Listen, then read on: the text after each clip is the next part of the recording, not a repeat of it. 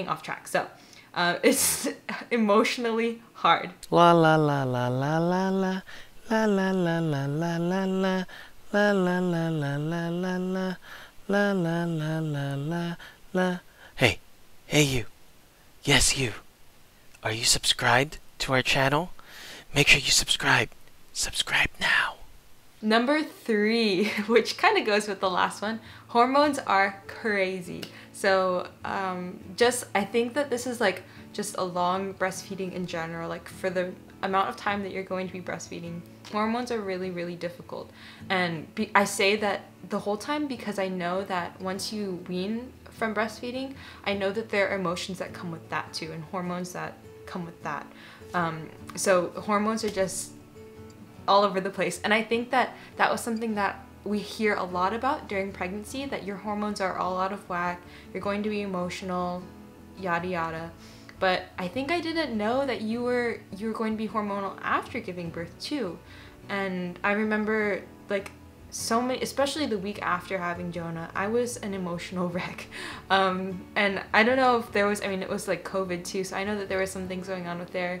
But of course, like, I just had a baby. Like, I don't know, I feel like I wish that I would have known that I was going to be as emotional as I was. Number 4 is that it's still limiting. So I didn't know this, that I guess maybe I should have known this.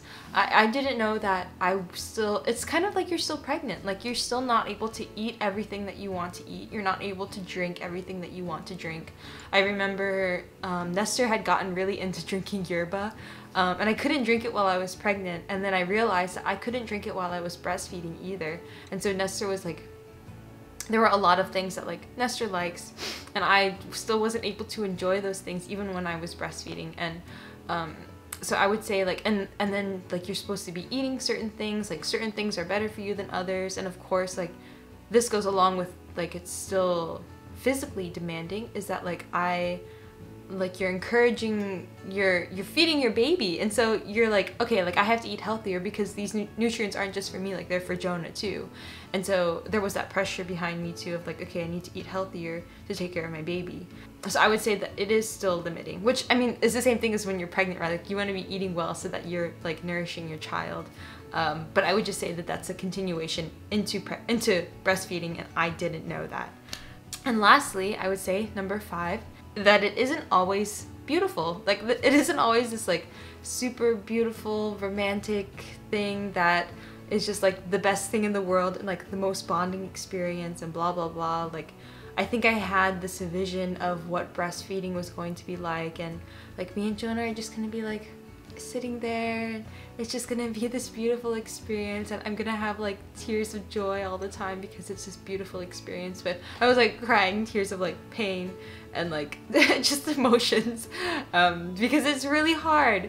And I think that even though it isn't always this like beautiful magical thing, it is sometimes. Like, and I think those times that it is, and those times that it's worth it, you know. Like I think that even though I wasn't able to breastfeed him 100%, like I am encouraged by the fact that I was, and I'm not like knocking anybody who does formula feeding. Like I think that like being able to decide to do formula is like, it takes so much courage to do that. I think that there is so much pressure to breastfeed that I feel like it's kind of frowned on to do formula.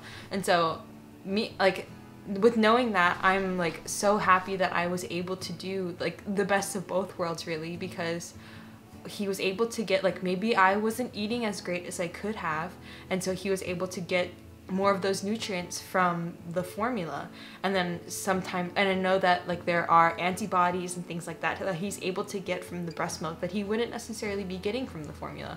And so I really think that Jonah was able to get the best of both worlds in this situation.